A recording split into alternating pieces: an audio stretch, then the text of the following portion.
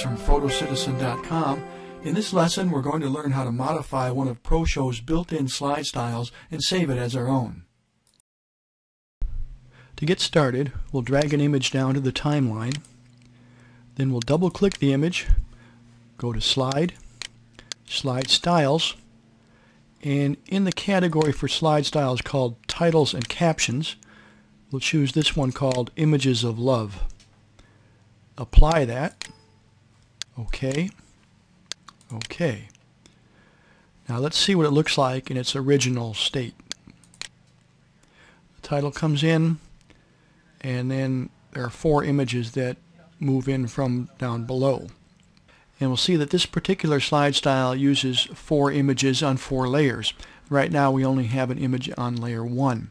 So let's go ahead and add the 3 other images that we need. So we'll click on layer 2, select File, navigate to the folder where our images are, and select one, double click on it.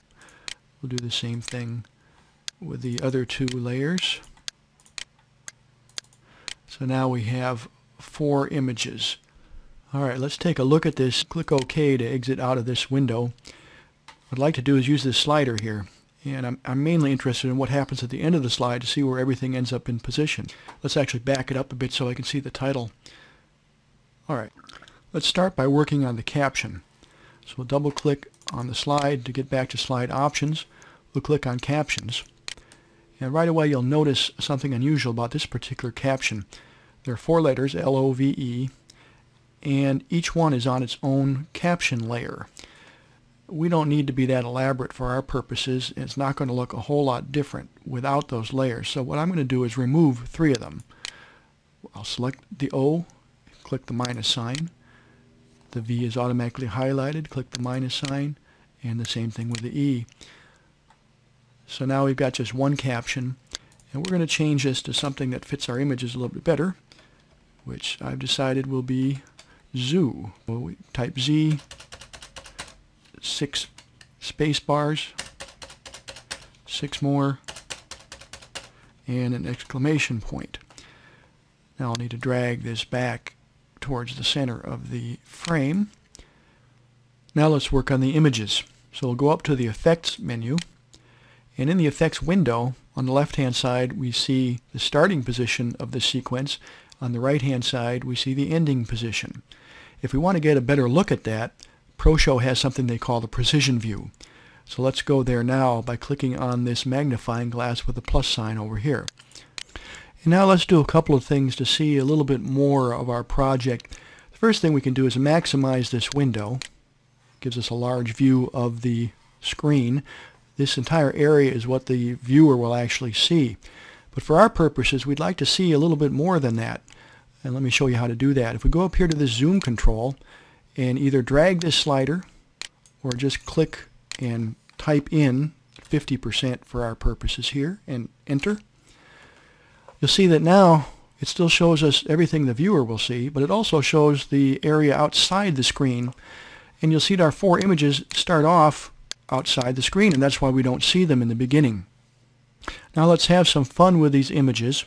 First of all, let's start with this image that's highlighted, and let's rotate it. Just some oddball angle here that we'll choose, and we'll do that with all the layers. Alright, now let's preview this by clicking the play button up here.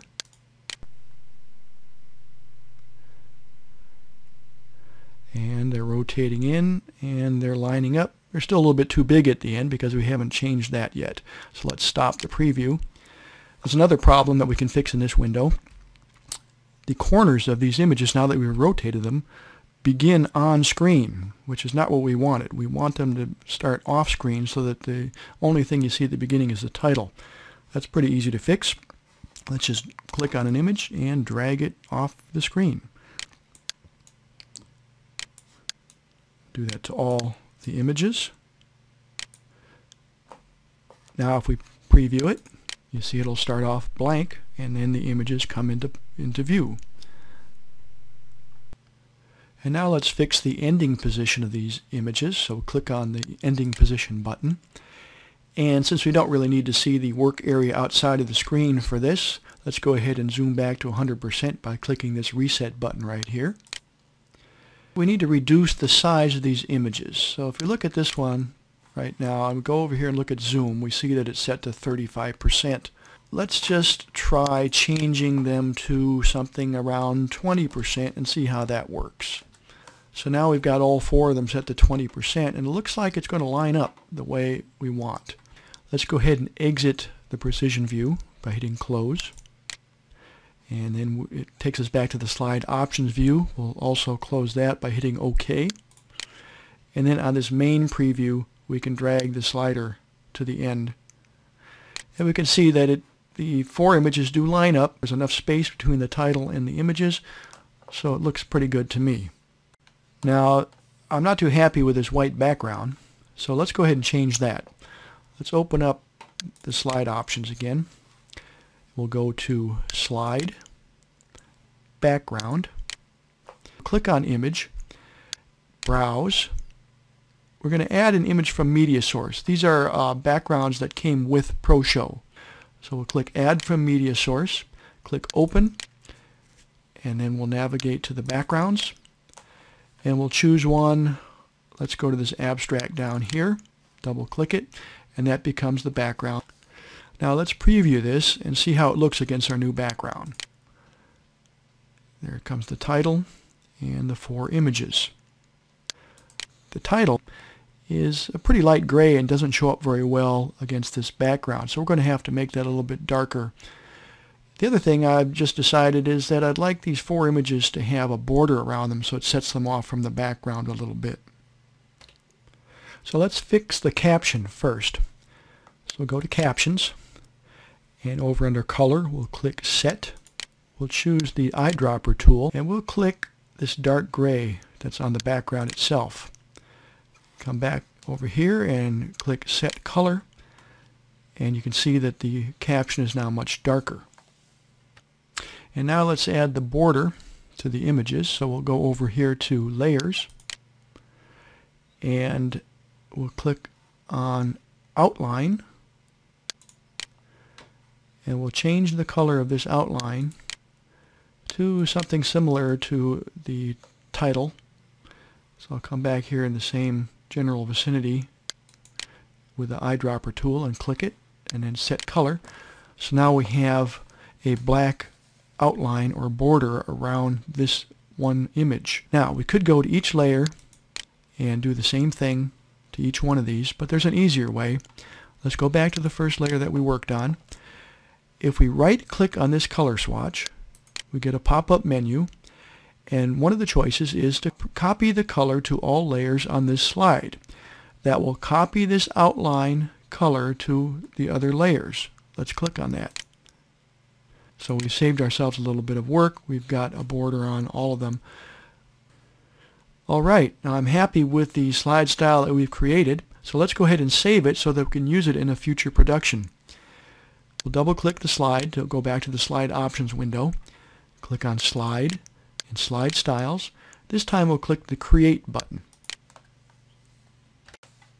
And let's start by giving our slide style a descriptive name. I'll call this one Zoo for Images. You can call it whatever you'd like. And the category, let's go ahead and make a new category, because right now we're just seeing the basic categories that came with ProShow. I'd like to put my own customized styles in my own category folder. So I'm going to change the category to My Styles.